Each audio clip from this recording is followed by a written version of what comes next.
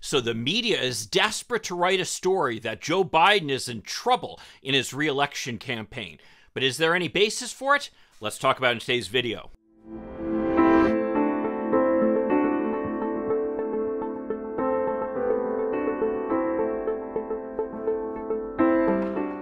Hi, I'm Mike Greiner. I'm a lifelong Democratic activist who's concerned about the direction our country is taking. I'm also a lawyer and an academic, and I'm here to help you stand up to the BS of the MAGA crowd.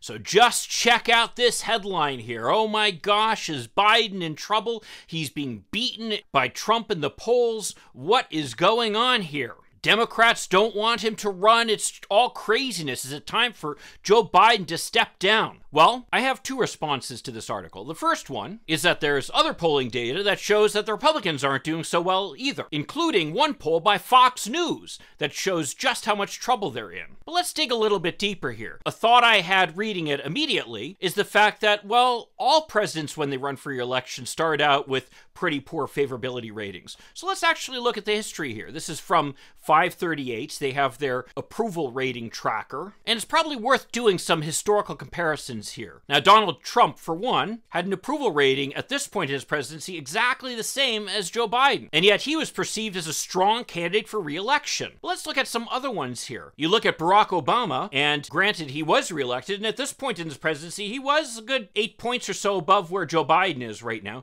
but you go back just a little bit, and you can see where there was a point in his presidency, probably about a month before we are now, where Biden and Barack Obama were pretty close in terms of their favorability rating. And just as a reminder here, Barack Obama was reelected. Let's look also at Bill Clinton. And again, at this point, yes, granted, he had a good 15 points up compared to Joe Biden, but we go back just a little bit here, and oh my goodness, he is less than 2 points better than Joe Biden at this point. And of course, he was reelected. But let's go to an even more interesting case here. And this would be Ronald Reagan, the lion of the Republican Party, who everybody looks back on as being a great president who's to be emulated. Well, at this point in his presidency, he had literally the exact same favorability rating as Joe Biden. And what's more is you go back a little bit further, and he actually had a significantly worse favorability rating than Joe Biden. Just as a reminder, by the way, not only was Ronald Reagan reelected, he was reelected in a landslide by a historic margin. So let's calm down a little bit on the,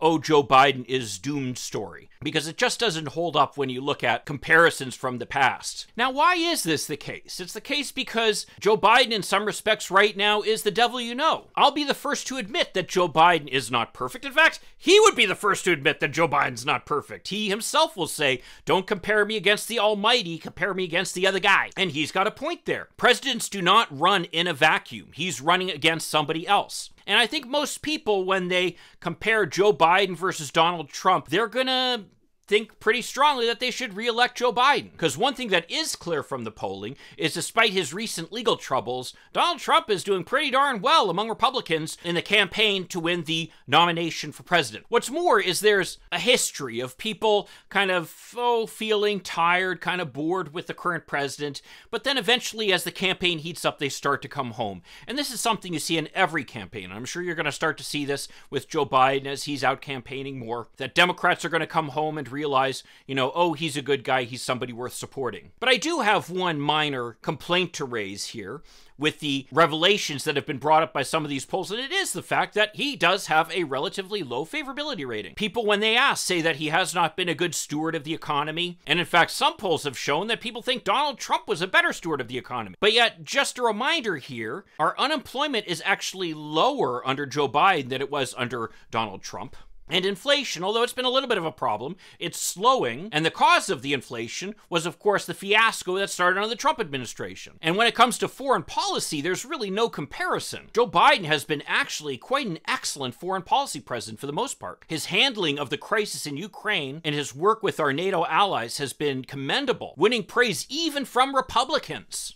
So just what are people so upset with Joe Biden about? Willing to hazard a guess that if you ask most people why they're mad at Joe Biden or don't like him, They couldn't give you a reason, at least not a good one. Oh, they might say, there's that problem son of his, so we're going to elect Donald Trump? Point being that a lot of these arguments just don't stand up at face value. So next time you see one of these polls talking about how in trouble the Democrats are in the next election, remember a couple things. Number one, that's not everything the polls are showing. Number two, the media has an interest in creating this sense that there's going to be this exciting campaign, because guess what? That generates eyeballs. Number three, presidents at this stage in their term tend to have pretty low favorability ratings, and including many presidents who've won by large margins. And number four, ask yourself, really, is there any basis for these negative feelings that people have about Joe Biden? And maybe, just maybe, we should confront people a little bit more when they start spewing the BS that they see on Fox News. Well, if you want to see just how out to lunch some of the economic analysis is that's being spewed on Fox News and some of the other conservative outlets, check out this video over here. I'll see you then. In the meantime, let's hope for continued progress. Thank you.